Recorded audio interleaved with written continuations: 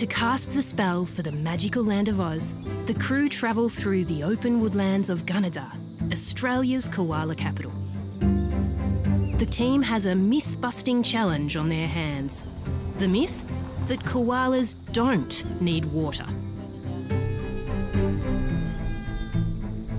You'd think it'd be easy. Koalas are, after all, very, very still. Having stared at them for hours, cameraman Ben Cunningham does a perfect impression. That's what we filmed today. Yes. That's all it did. But for this story, the Magical Land team is also filming humans. Thanks, we'll just get you doing what you did last time.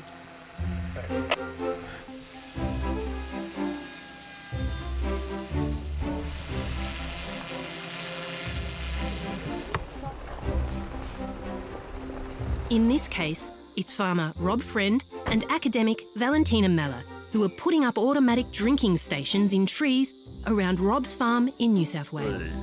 Look how popular this tree has been. See these claw marks? Scratch. Yes. The stations will provide water to thirsty wildlife passing through the farm.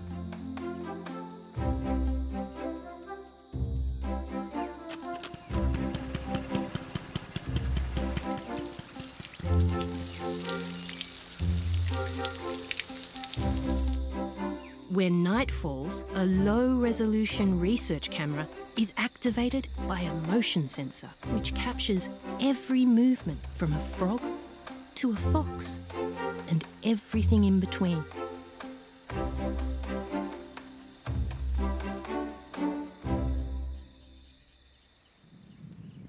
But what Valentina and Rob are most interested in is thirsty koalas and the role water might play in their conservation.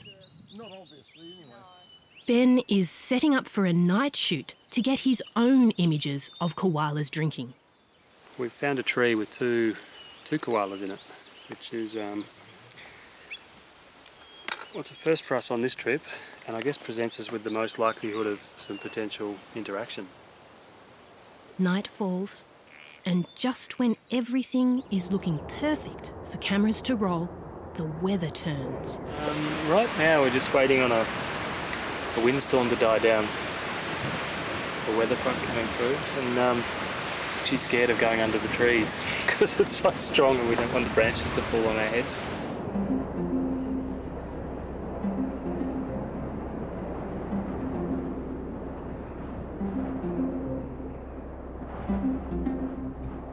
The koalas have waited through the windstorm and soon they're on the move. We've got action.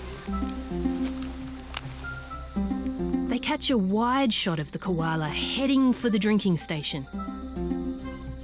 But not a koala drinking.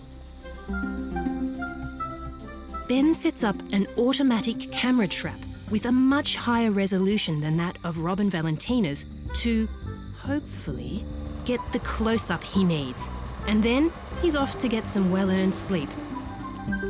But as always, as soon as you pack up the camera, something brilliant happens, and on his way to bed, he encounters a koala on the move. We just had some luck, actually. We were driving from there to there, and lo and behold, we nearly ran over a koala. It was walking along beside the road, so we stopped and jumped out and basically got some good tracking shots with it, walking around the grass and over some logs and whatnot. It's nice to have some little wins. The crew can rest, knowing that a little star might be heading for their camera trap. Just after sunrise, Ben is back to see if the shot is in the can. A clear close-up offering evidence that koalas are seeking out water. Gee, I hope our camera trap works. We really need that close-up. So that we could go for a really tight shot of a koala drinking from this bowl because the footage we got the other night of the koala descending a tree is all quite wide. Koala poo. That's a good sign because it's it looks, well, it is fresh. It wasn't there last night when we set the camera trap, so with any luck we've had a extraordinarily lucky shoot. But let's not talk too soon. I'm gonna go play and Koala. Tick. the koala drinking. Koala drinking. Tick. Focus is there, not here. Focus. No tick. Overnight, the remote camera trap has inexplicably lost focus.